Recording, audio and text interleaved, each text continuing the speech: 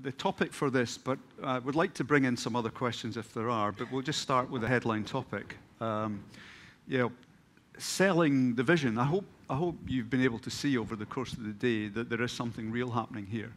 But undoubtedly, it's still hard to sell this idea to potential purchasers or certainly national bodies who don't quite get it. So maybe if you could start with you, Emily. Any thoughts about how we sell this better? Because we think there's something special happening here.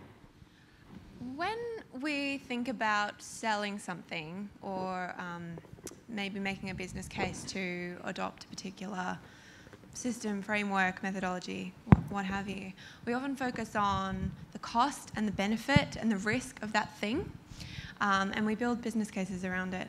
But I think what we need to start doing more of is focusing on the cost and the risk of inaction and the opportunity cost that we have from continuing with these methods that we know don't provide a big return on investment, and we know leave out so much of the data and elements of healthcare that we need to include.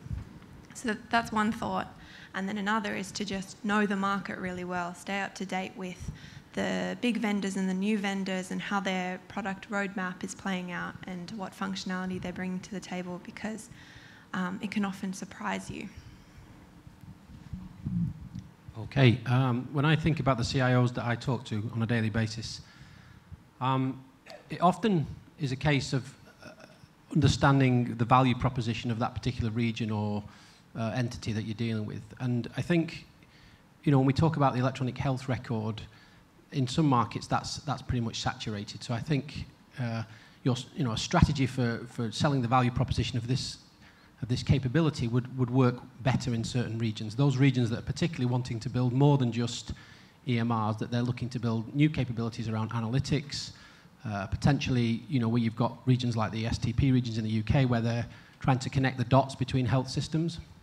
So I think for me, the value proposition of having connected health records across organizations with an ability to leverage that data for analytical purposes, precision healthcare, research into artificial intelligence on the data, those kind of capabilities are what will sell it. So it's not just about, whilst the data is absolutely important, it's not just about focusing on the nature of the data, it's focusing on those additional applications that can be brought to bear upon that. Yep, Andrew Forrest from Taunton. I think, building on that, I think there is a real opportunity at the moment with the change towards STPs and ICSs and the move to share data and move away from the monolithic systems and just being able to access the data freely, that there's a chance to sell examples and best practice to different areas about how things can be different using this different methodology. Just last week, I was with Mike at the Gartner conference, and I talked to an analyst, an American analyst, and I explained this story to him, open data and all this, and he said, "So what's the business case for open data?" And that got me thinking. That's why we have this question today, and I think it is really tough because, as Emily mentioned, if you compare it to existing solutions which have a clear I think you call it benefits realization here, it's impossible.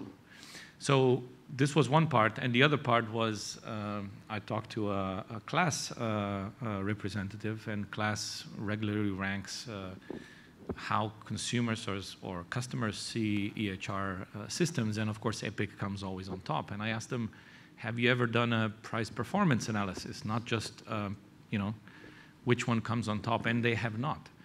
So I think, we need to take that into account, and we definitely need to look at how the systems that are being put in place are performing and what is the alternative. And I think if we look at it like that, I mean, Silje just today mentioned that a region in Norway is spending 1.1 billion euros for an EHR for about 1 million patients?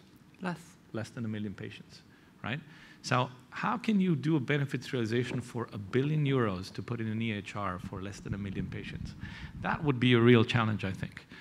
So, we need to understand how that works and at the same time build a business case. So we as a company, what we've come to learn is that it's usually much easier to sell an application than to sell the platform. And the reason is that it's comparable. People understand what they're buying, and especially NHS procurement has a much easier time buying something they've always bought. So this is one way in. Selling the platform up front is really, really a hard task. So obviously, where there's a tender that asks for a platform and understands the differences, it's much easier. But the procurements we see, that's not the case. Taking a slightly different viewpoint, I was asking my colleagues about how like openEHR and open platforms became a thing in Scotland even before what we're doing now.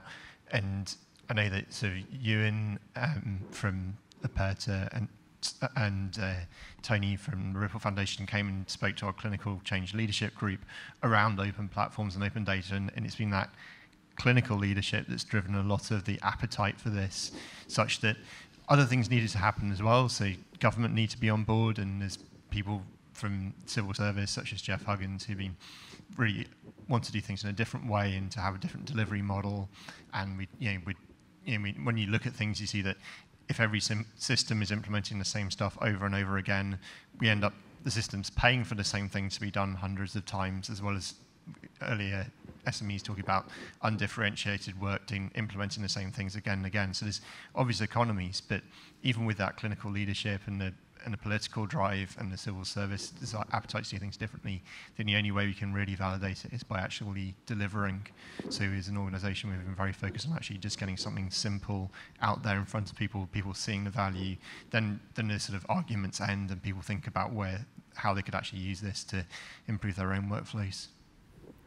Yeah, I'm not a salesperson, but I like to focus on the opportunities to create clinical functionality that not only actually answers the requirements that the clinicians have when they first procure these solutions, but it also has the ability to change as clinical practice changes, which is something that we're not really getting from legacy systems at the moment.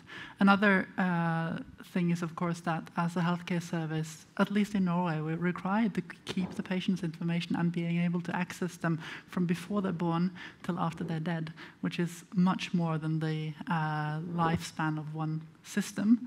So being able to keep the data and being able to know what it looks like, how we can use it across a series of systems is another, I think, major issue that we're able to solve using this approach that we don't have in existing legacy. Yeah, I guess I completely agree with what's said before. I think it is challenging for people. It's hard to think that there might be a different way of doing this. I'm actually building systems in a different way. And the phrase I use now is this is this is a revolution with a small r and a capital E. You know, it is a revolutionary, different way of building systems, but it doesn't have to be deployed and adopted in a revolutionary way. And Tomaž particularly talked about that postmodern approach. Just let this thing grow. It's a little bit like green energy. Just set the seed, give permission, support. Doesn't have to be full-throated support. Just let this thing grow. And it will morph and change. It may not be openEHR in 20 years. The world will be different. But I think this way of building systems and supporting innovative developers, because trying to build a system from scratch is almost impossible. You and my colleague will tell you that there's almost been no new entrants to the market in the UK in the last 20 or 30 years that have grown beyond small SMEs. And that's not right for any economy, let alone a health economy. I'm going to open the floor to some questions or comments. So if any of you have things you'd like to contribute, Tom, you can get your chance to answer your question now. Well, the whole question of what's the blocker is, I think it's to do with platform being a new paradigm. So a paradigm change is like a chemical or physical state change, and the system hates it and resists it, and then it happens, but it's kind of got to happen across the whole environment. And if you think about why things aren't working in the current environment, you know, there's all these factors that conspire to keep things the way they are. I think procurement's probably the biggest blocker, because procurement's still working on some ancient model of, you know, risk aversion and just buying giant systems that, I mean, the cost doesn't matter as long as it looks like, you know, a similar previous purchase and this kind of thing. So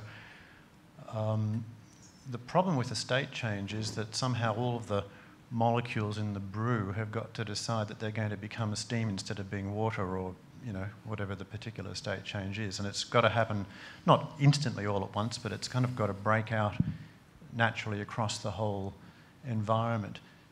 The other big problem, I think, is that the benefits of platform and open data accrue in a much more sort of like over a longer time, and also to the patient more than to short-time episodic care delivery. So there's not such a big motivation to buy a category of solution to fix our, you know, need for providing care inside a hospital environment. And yet the whole of society's, if you could interview everybody and make them understand, you know, what the value is, everybody would say, yes, let's do it. So why doesn't it happen? Well, my guess is, and, you know, so this is maybe you could comment, there needs to be some sort of central guidance and potentially commitment to ideas of open platform, like Scotland's doing, and Norway's doing it, at least to some extent, and some places are doing it, so I'm not saying this never happens. It doesn't happen very often, though. What do people think about here in the UK and or other countries, if anybody wants to comment?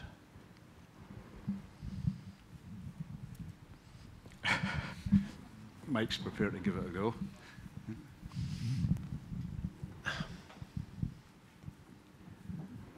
I think if you look at the global evidence, 4 out of 5 healthcare organisations that have purchased and implemented an EHR using a traditional vendor are still trying to get the value from that platform, okay? And, you know, I think 1 in 8 hospitals is at HIMSS level 7, or 1 in 7 or something like that. So there's still a lot of value that's been left on the table from those systems. Even though they cost a lot of money, they will deliver you a digitised set of transactions within a hospital environment. There's still a lot of value there. So the original business cases, you might argue, were perhaps overstated. Particularly in government-funded health systems, the kind of case that these systems will help drive up revenue just doesn't work. You know, we can't continue to drive more and more revenue in a system that can't cope with that level of inflation. So, and all the while, technology has moved on. We're now into an era of virtual care and telehealth. Precision healthcare maybe only be 10, 15 years away. You know, advanced population health analytics is the next kind of era that we're entering. So I think there is an opportunity, and that opportunity is to say, you know, we've got to learn from the fact that these applications that we're put in have a pretty good developed code base. We've got some very nice looking applications out there. They have had a burden on productivity, but the real value that's left on the table from those systems that we can perhaps exploit in an openEHR movement is the value in the data. It's that insight, and it's creating an area where you can then build on next waves of technology. So for example, precision health, population health. And for me, it's looking forward and saying, where might we be in 5, 10 years' time? Let's plan for that future and build the capabilities around that core open-air environment that we need in the next 5 to 10 years, rather than be trying to still focus on maybe just a core electronic health record, which if we achieve that, we still have the question of how do we get value from it. So it's, in some cases, it's treating the EHR as a commodity, and it's also then saying, how do we best leverage the data within that based on the future technologies that are coming? I think that's kind of where you need to set your sights, is on that next 5 to 10 years. Yeah, and you know, even as you said in your presentation, you know, the world is moving from the EHR to the next step, which is basically data and analytics applications around that data, and it's not clear that the EHR vendors will take up that space, because the EHR is just one provider of data in this environment, and it's not even the biggest one. So I think, you know, the only way to disrupt this is by changing the game, and you cannot go head to head, as many have seen, with these big vendors. And you know, the theory of disruption is definitely not to attack them head on, but to change the game. And the game is changing. We see this. You know, it is not. Somebody said that there are, I think you said, that now the last guys are buying these EHR mega suites. And it depends on which market, but I would agree. So the next step is, we talked about this in the US, about companies which are taking advantage of this data and providing analytics back to the trusts in terms of how to optimize what they're doing, how to improve care. These are not EHRs anymore. These are analytical platforms that actually provide insight into the data, and they have to augment the EHR data with a lot of other stuff, including personal data and patient-generated data and so on. So this is, I think, a sweet spot, because as soon as you need to put disparate data together, you're basically normalizing it. And if you normalize it, I think openEHR is a really good choice. So you mentioned the need for almost a standard or an agreed approach, and that is absolutely the case. We need to be careful that we don't let it paralyze us. And I brought up New Zealand as an example in my presentation earlier. They have a national health information platform project, but they haven't really started executing on it. They've been talking about it for 5 years because they have all these committees that are trying to make standards and they're trying to get their head around it. And by the time they come up with something that they're happy with, it's redundant because there are new standards that have been published and new technologies. And so a better approach is to have a smaller set of principles that you can then use to guide procurement. So for instance, any new system that we bring into this environment, the data that are collected needs to be extensible into an open platform so that we know that we can then have that platform to run particular analysis on. You might not even have that platform yet, but that's a principle that can guide procurement right now. And there are those principles that have been published. Alistair, I think you talked about the idea of the MVP. So there is a starting point. You just need to let it enable rather than paralyze. Anyone else? Any other questions? Manish at the back. Oh, sorry, beg your pardon. Hello? Yep, sorry. I'm interested in the concept of the decision maker. A number of you have mentioned this. The people or persons making the decision to buy or to move towards openEHR. I mean, openEHR is a very long-term concept. The benefits take some time to come through. Yet there is a statistic that's stuck in my head. It's probably apocryphal, but the average tenure of a chief exec in an organisation is about 3.5 years in NHS. The average tenure of a health secretary is about 2.5 years. The average tenure of somebody in procurement is probably about 1.5 years until they've done the next big job and moved on somewhere else.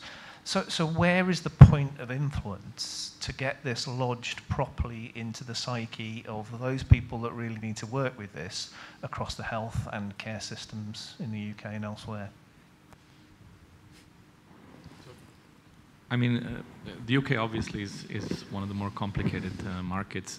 I like this example we have from Norway, where actually the vendors agreed to do this, probably out of fear of the big American mega suites of Epic in this case, and came to the government and said, look, we can build the software, and you decide which models we will use. And I know that countries like Norway have tried for 10, 20 years to standardize, and most have failed if they did this centrally. But with the vendors coming and offering this as a possibility, because the issue we have on the market now is not really whether this is a good idea or not, is where are the applications.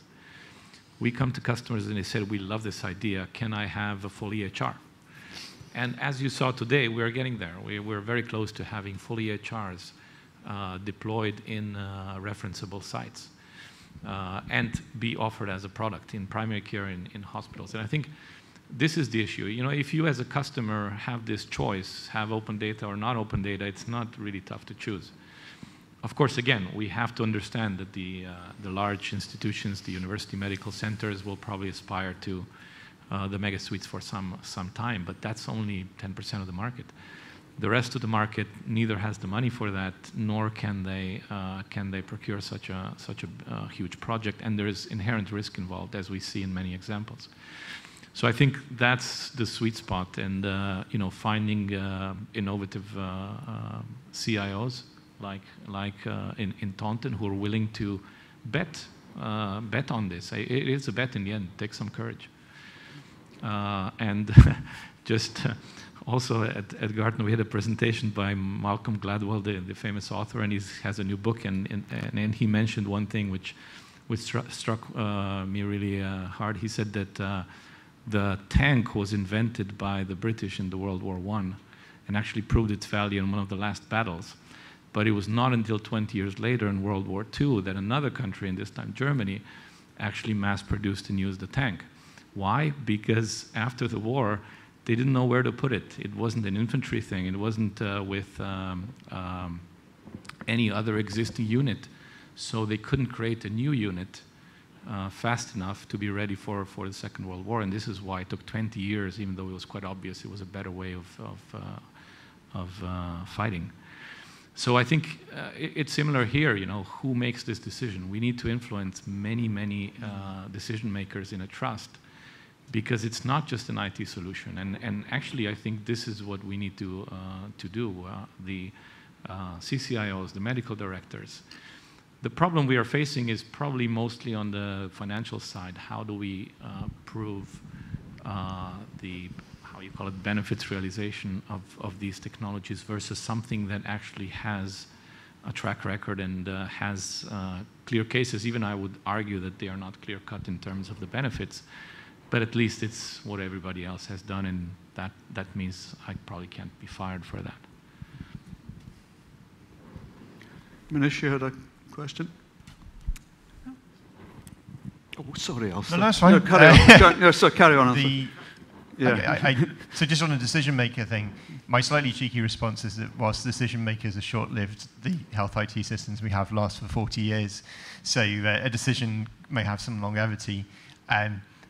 But that's a slightly more serious point about momentum. So actually, we're in a lucky position that our ducks are in a row, everything's pulling in the right direction, but we have to deliver something and keep incrementing on that, such there is the momentum, such that it isn't an easy decision to revoke or change. And actually, the organisations we've got inherently have a momentum. These are policies and standards groups and other things that will sort of keep things going for enough years that we can get enough sort of momentum ourselves around the product so that it will keep going. I absolutely agree with that point. If we look at the US market and the big changes that have happened there and what caused them, 2008, Obama passed the HITECH Act, incentivizing digitization according to meaningful use. That is absolutely what propelled the EHR market to begin with. More recently, the legislation requiring FHIR compatibility is now finally starting to see some more changes towards interoperability in the big vendors. And so it is less, I mean, it's very important to have your leadership team at a provider organization level aligned, but we can't forget about the influences from a policy point of view, because that's where the big change comes from. Okay. Manish, sorry. Sorry. I think a lot of discussion here is about transition from product strategy to platform strategy for a lot of organizations. And I think, though there is a financial case, that the biggest challenges are cultural as well for a product-based organization to move to a platform-based organization. And a lot of platforms like Apple have offered things like SDK, application layers, and I think what I heard today is openEHR is a lot about data layer. Is it worth considering more about application layers? Because the EHRs, let's be honest, to users are sold out their functionality and user interface. And a lot of time, the detail of open platform and open data is lost. So is it worth considering for you as a strategy to think about how could you have a toolkit which creates application layer, which probably gives a app store for openEHR to give it more kind of strategy to get into the market? Yeah, absolutely. And they're already, those products are starting to emerge. Better have some tools. I saw some really interesting stuff a couple of weeks ago that I can't talk about. And we're working with a number of companies, and it's there's a parallel organisation in Scotland called Digital Health and Care Institute, and we're hoping to be working with them very soon to do exactly that, to encourage SMEs to build additional tooling and to get up to speed in terms of delivering the applications that will sit on top of the platform.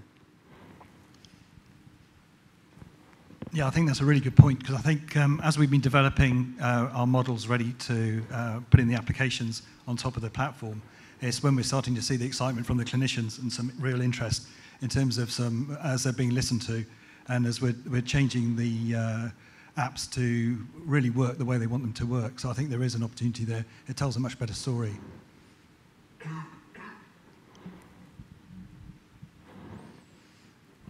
One more question, John, at the front. Do you want to say something?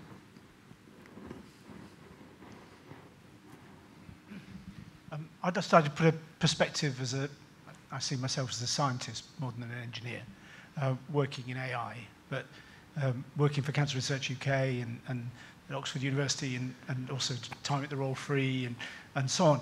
And while we've been very preoccupied with trying to get this project called openClinical, which is very different from openEHR, has different objectives. But our history has been, in some ways, quite similar. It's been pushing a very large rock uphill for a number of reasons, which I'm sure are similar to yours.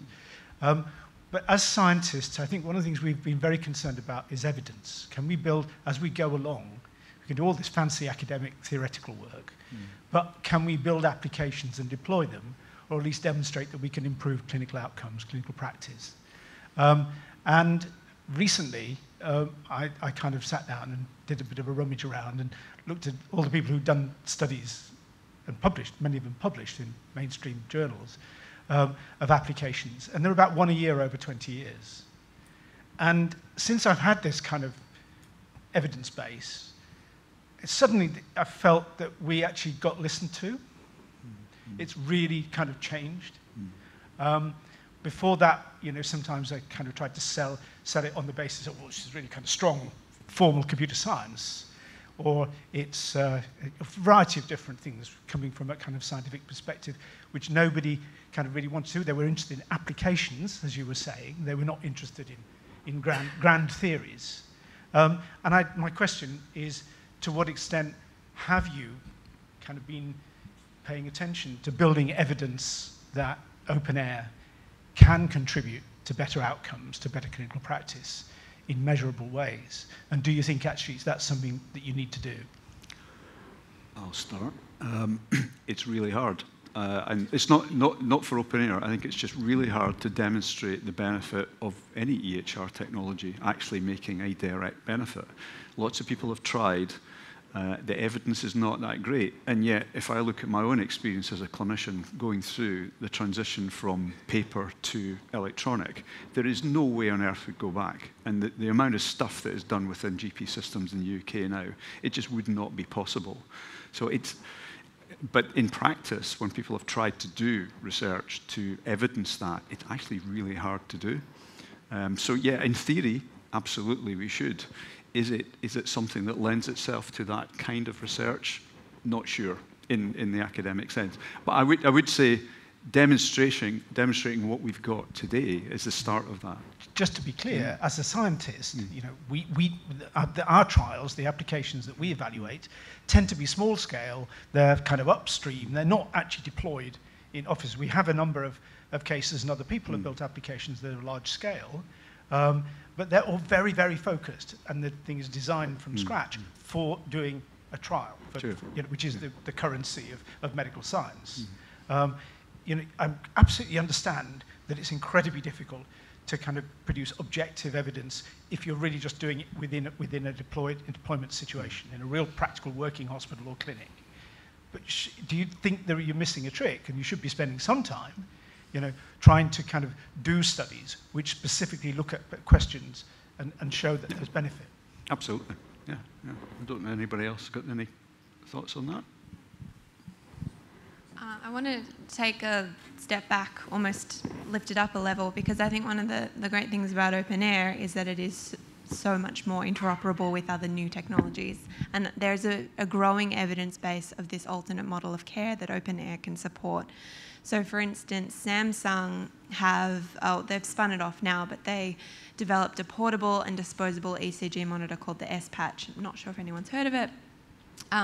They did a trial with Kaiser, and they actually proved that they could eliminate readmission after acute cardiac surgery. So the readmission beforehand was between 30 to 40%, and then using this device, portable device, and the accompanying software, they could actually stop that population from being readmitted.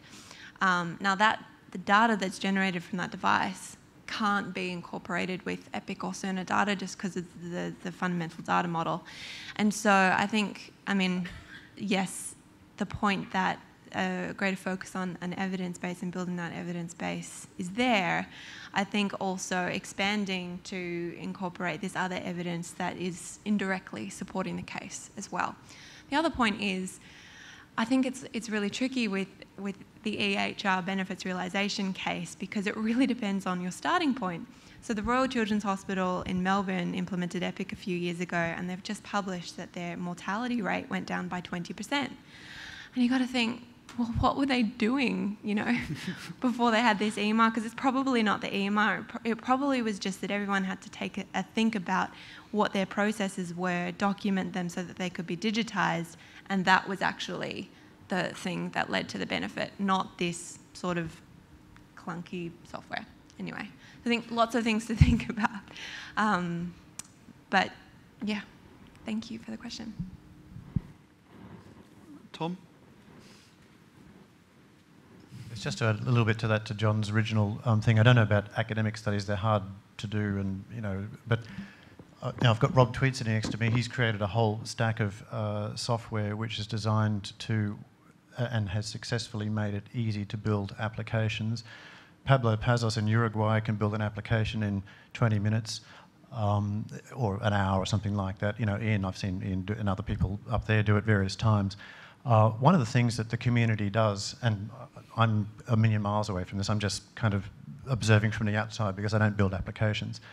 One of the things that the community could do much better is to get hold of that experience and, in very pragmatic ways, videos and all the usual kinds of things and hack days and blah, blah, blah, and show people, yes, even though openEHR is built to be a kind of quite serious long-term whole of patient lifetime health record and, scalable to whole countries, actually you can build an application, especially from an existing template or a bunch of archetypes. You could start with some archetypes, build a 20 data point template in the first half hour and probably have something running in the screen in the next, hour or something like that. Now, nobody really builds industrial strength applications like that. You're going to spend a little bit more time than 90 minutes. But the fact that you can do anything in 90 minutes, and as we all know, that's the kind of modern requirement. If you can't do anything in an hour or 2 hours or some hack day kind of length of time, hopefully before the next coffee break or whatever, you're kind of dead.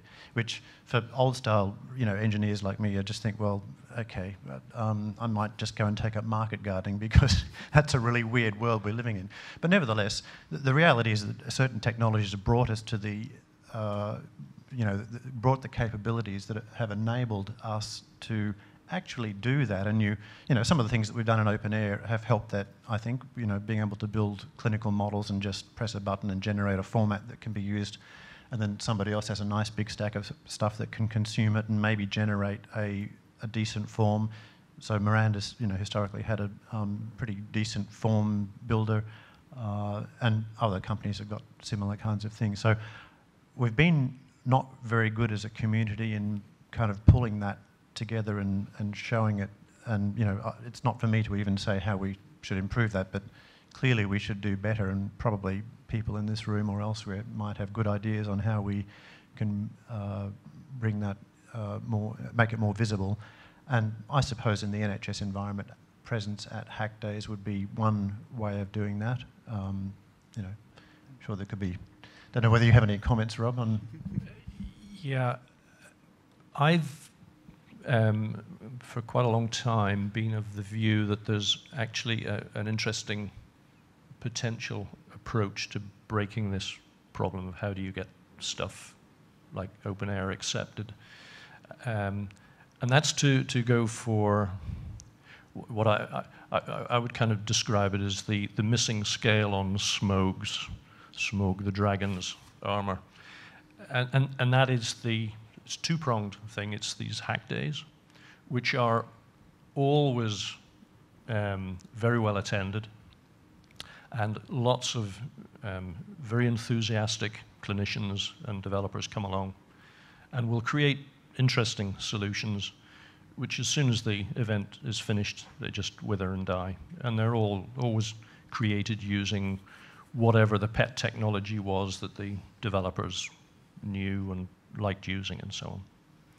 And the other area had been mentioned before. There's a phrase I like to describe them, which is feral systems. These are those many hundreds, potentially more systems that a typical hospital will have that have been purchased, along the way by consultants or whatever with a bit of spare cash that they have, which always slip under the radar, which then become the bane of the IT department's life, which is how do you then integrate them. And those aren't going to go away, in my opinion. So what I decided to do was to create this platform called the QUD HIT platform. It's all open source, with a view to making that available to both of those sectors. So an application gets developed in a hack day based on this, with openEHR as one of the key components of it. And it can, because it's then using a potentially enterprise-grade platform underneath it, won't necessarily wither on the vine. It can be extended. It can be turned into a system that then can be bought and implemented as a feral system.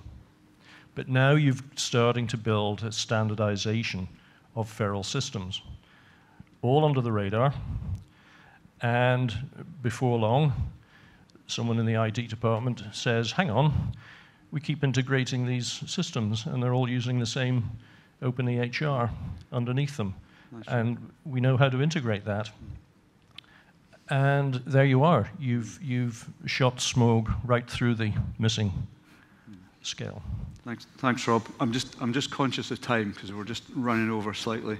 Any last quick thoughts or comments? Or do we want beer? I'm not answering that, by the way. In that case, I'm just going to say thank you to our panel. I'll also say thank you to all of you for attending, and actually there's still a heck of a lot of people here, which is amazing at 5:05. So thank you for coming along. I hope you've enjoyed it. I'd also like to say thanks to our AV guys who've done a great job swapping between different headsets and machines. And finally to Yaka and his team at Better, who largely put this together and did all the hard work of making it happen. So thanks to these guys as well. Thank you. Mm-hmm.